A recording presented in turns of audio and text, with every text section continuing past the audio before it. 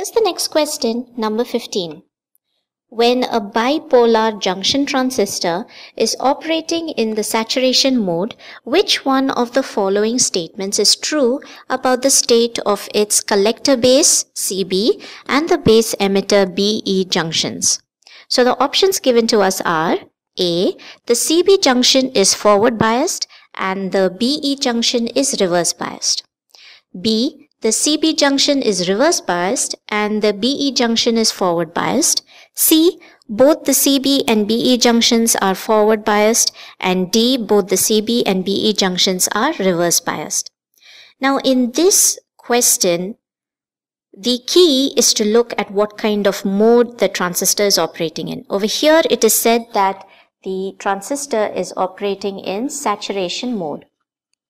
So the fact is that in the saturation region, both emitter base and base collector junctions are forward biased. So here is that important point. It's a fact. It happens. So in the saturation region,